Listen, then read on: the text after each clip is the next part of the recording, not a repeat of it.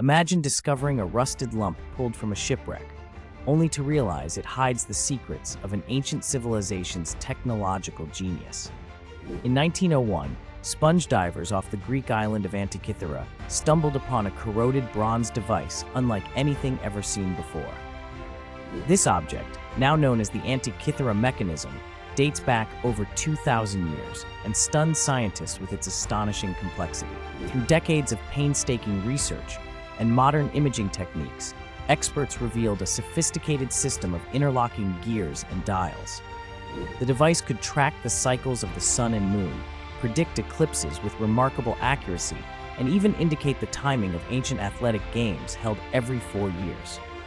Crafted long before the modern era of machines, its precision rivals that of 18th century clockwork. The mechanism's true purpose remained a mystery for decades, challenging long-held assumptions about the technological capabilities of ancient societies. Today, it stands as a testament to human curiosity and ingenuity, offering a rare glimpse into a forgotten world where knowledge and craftsmanship merged in extraordinary ways. How did the ancients unlock such secrets, creating a device centuries ahead of its time?